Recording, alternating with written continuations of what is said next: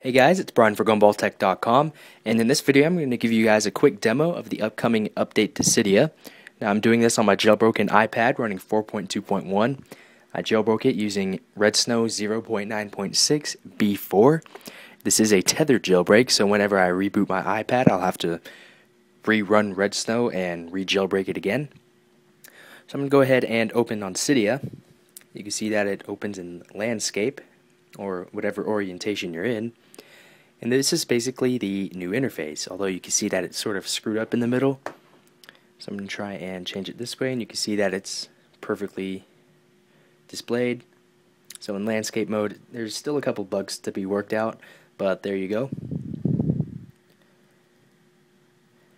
You can see that I am on an iPad running 4.2.1, running the latest version of Cydia, I suppose. And you could already see that I have 6 updates. Tapping on the changes is really quick. Here's everything I currently have installed. Here's all of your sections. Here's all of my current sources. And here is the search area.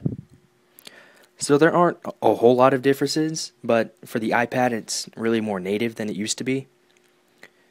So I'm going to go ahead and install these 7 updates to show you what it looks like. Up comes this little area, and you could just tap on confirm to start the process, and everything else is pretty much the same as it was before. You see that it's pretty speedy. Reloading data is fast like it should be, and things like that. So primarily for the iPad, it gets more of a native feel than it has before. So that was just a quick look at the upcoming Cydia update. Not a whole lot of updates, just some visual changes and the way it works a little bit. It seems a little bit faster and more stable. So yeah, this is going to be the version of Cydia that everybody's going to be using once you all install 4.2.1 on your devices and get it jailbroken. So you can leave any of your comments or questions down below. I'm going to have a full write-up on how to jailbreak your iDevice on 4.2.1 over on gumballtech.com.